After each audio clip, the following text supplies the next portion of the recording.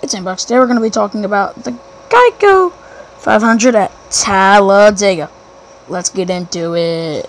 And we're told they have lost turn number 4. It is completely wet, and therefore NASCAR has just announced today's Geico 500 has been postponed, rescheduled for tomorrow, 3 p.m. Eastern Time.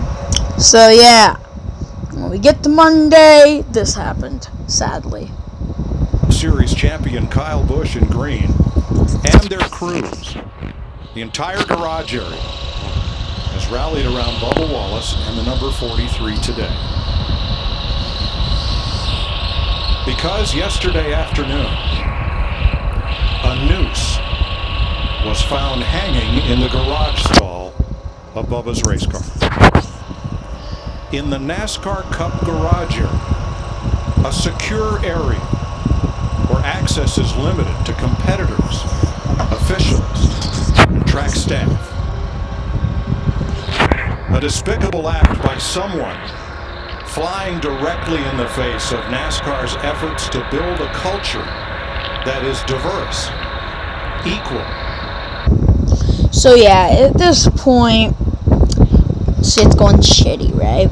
We start the race, get 60 laps in, and then we get a rain delay. But after the rain delay, shit goes down. And Ryan Blaney did this. What Ryan Blaney did there, I was waiting for Ryan Blaney's car to go completely around. See, he jumps out. As he does, he's being pushed by Brad Keselowski. Luckily, Brad Keselowski sees it, checks up. Look at the hands and through the windshield, Ryan Blaney, and how many corrections he had to make inside that car. So yeah, amazing save by Blaney there, but I think 20 laps after, this happened. oh, big spin, Chase Elliott, and everybody scatters.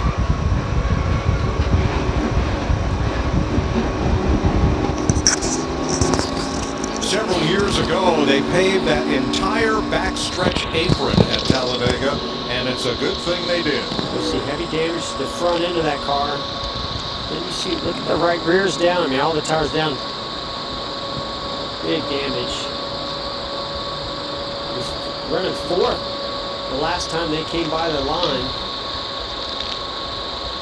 My car up on the outside. It's a big push from the 2 car. Brad Keselowski. Oh, the 22 at Logano moves up in front of him while he's getting that push for Brad Keselowski. Brad, again, like we talked with Logano. So yeah, pretty crazy for the number 9 of Chase Elliott and his Little Caesar sponsor. But towards the ending of this race was just hectic in its fucking self. Shit went crazy, like fucking crazy. Like, watch. Blaney pokes out. Stenhouse is with him. Harvick got away from Buscher. But up front, they're racing for the win. The crash is in the back, and Blaney is the leader. Stenhouse comes back to him on the bottom. Off turn 4, 3 wide. Not over yet. Here comes Eric Jones. Nemechek trying to push Jones. Eric Jones with help. Here comes Almirola. Crash into the wall. I think it's Stenhouse. It might be Blaney. Oh my goodness. They were, what, 3-4 wide? Slamming and banging. Almirola spun out, but he's in 3rd position at the line. Great job there, Josh. Way to stay down selected.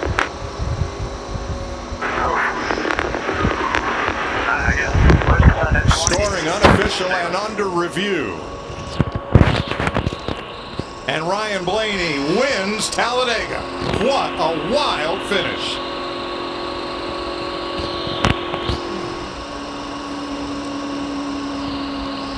Now Ryan Blaney was able to side draft, get that run, get to the inside of the 4. Here comes a huge run. John Hunter Nemechek to the rear bumper of Eric Jones, just shoving him to Ryan Blaney. Ryan Blaney goes from the top all the way to the bottom to try to block that run. More contact.